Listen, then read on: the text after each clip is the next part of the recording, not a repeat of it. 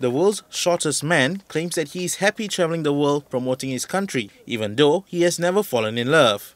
Standing at 54.6 centimeters, Chandra Bahadur Dangi of Nepal was certified as the shortest man and smallest adult of all time by the Guinness Book of World Records in February last year.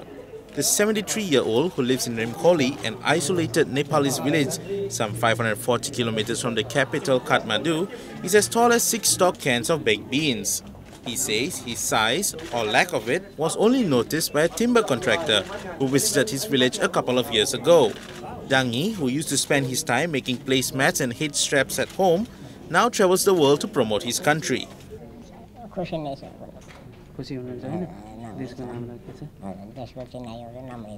Okay.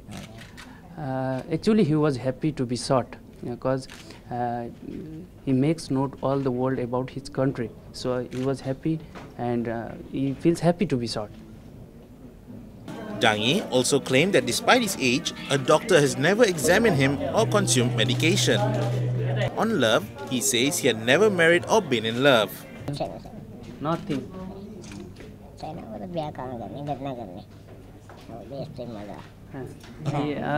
I'm glad to be like this. He don't want to marry and he never fell in love with anyone, any girls.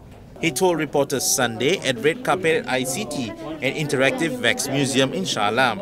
Dangi had his measurements taken at the wax museum on Sunday, where a figurine of him would be sculpted. The museum, which will be launched by Tourism Minister Dato Sri Nazri Aziz on August 15, has a total of 100 wax exhibits.